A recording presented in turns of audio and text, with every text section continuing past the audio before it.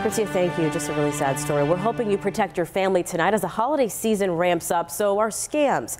The Genesee County Sheriff's Office putting out a warning tonight about just this topic.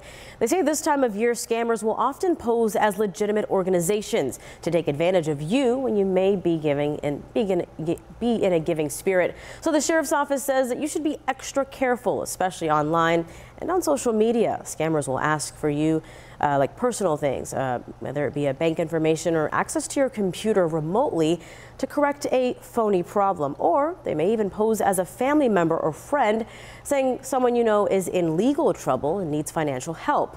And one cybersecurity expert we spoke with tells us that some scams are even more sophisticated than that.